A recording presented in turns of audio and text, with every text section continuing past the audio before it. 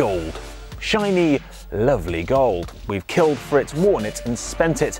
Nothing gets people excited, from the poorest to governments themselves, like gold. And Australia is no different. The country is, relatively speaking, teeming with the stuff, found deep underground, in rivers and even lying in nuggets on the ground. But rich veins are getting trickier to find. Until now.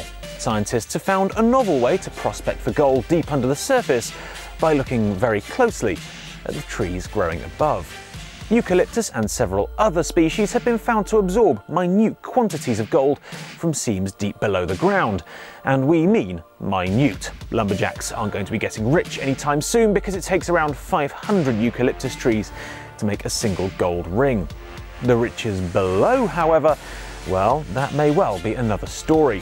And the size of the seam can potentially be mapped out using the greenery above, which is good news for gold prospectors and jewellery fans, but could potentially be pretty devastating for wildlife and the natural world above.